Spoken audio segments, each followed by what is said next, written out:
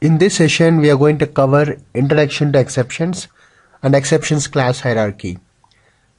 So, Introduction to Exceptions. Let us start with a definition. Exception is an event which occurs while program execution and it alters the normal execution of a flow. For example, we have written a program to read a file present on hard disk. If file is not present on hard disk, our program cannot go with a normal flow because it is an exception. File is not there, so it disrupts our program execution. And for example, we go to ATM and we try to withdraw some money from our account.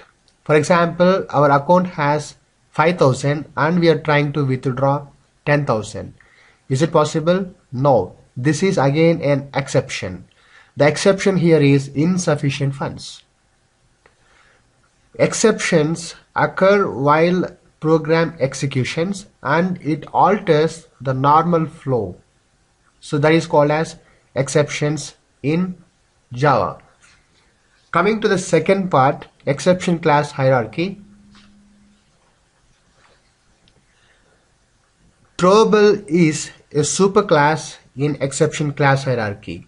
Below throwable, we have two immediate subclasses. One is exception and one is error. And again below these two subclasses, we have different exceptions and different errors. Thank you.